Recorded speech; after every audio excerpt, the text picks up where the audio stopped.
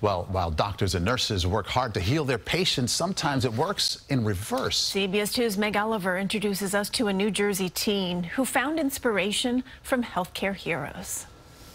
Last month, 17-year-old David Vargas was hospitalized for the COVID-related inflammatory syndrome that has been striking children. These people with, masks and gowns and gloves come into your room. You can't even see their face. It's really strange. I found a way to endure it and go through it, with the things that I love to do.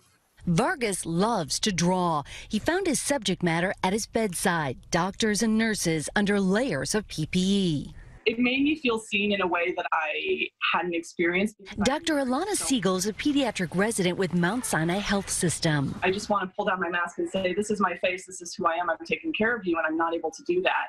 And it feels impersonal, and seeing that he took that and ran with it and made something completely beautiful out of that was very rewarding. Dr. Siegel even has a namesake, a seagull. She calls it her spirit animal. What I found so funny is that everyone said, he didn't even have to write Dr. Siegel on it, that they could tell it was me just by the way I held my body and moved my arms. It was a very Alana Siegel pose. Dr. Siegel was so blown away by the way that you drew her.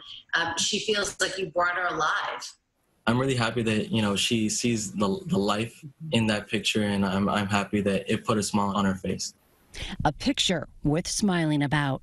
Meg Oliver, CBS News, Montclair, New Jersey. So talented. Wow. To capture the emotion, that's like the hardest thing, I'm sure, for an artist to do. Amazing work. We're going to hear from that kid. Absolutely.